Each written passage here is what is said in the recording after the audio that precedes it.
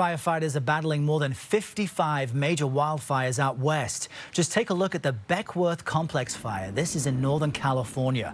It's just one of several blazes destroying homes and forcing evacuations. Fueling these flames, extreme drought and intense heat.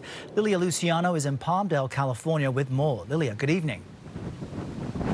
Good evening to you, Errol. Look, the heat is brutal. Where I am in Palmdale, north of Los Angeles, right now it's 106 degrees. It's bone dry, and as you can see, it's also windy. All of that together making conditions in the west perfect for devastating and also deadly wildfires. Wildfires in the west exploded overnight, forcing evacuations and turning deadly. 2 Arizona firefighters were killed Saturday when their plane crashed while surveying flames. In Oregon, the Bootleg fire is now the biggest wildfire in the country, and California's Beckworth Complex fire has doubled in size daily for the past 3 days. Extreme heat and drought are fueling the flames. More than 30 million people are under excessive heat warnings and advisories, with several cities hitting record triple-digit temperatures. Washington and Oregon set new emergency orders mandating access to shade, water, and breaks for anyone working outdoors after an Oregon farm worker died.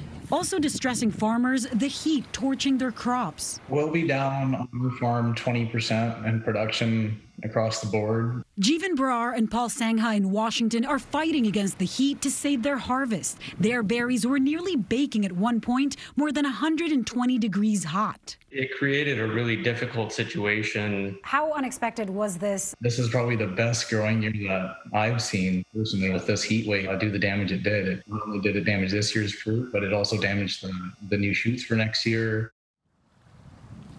And there's a ripple effect to that. The longer this heat wave lasts, the more damage it'll do to future crops, not to mention the droughts it's prolonging and the fires it's fueling.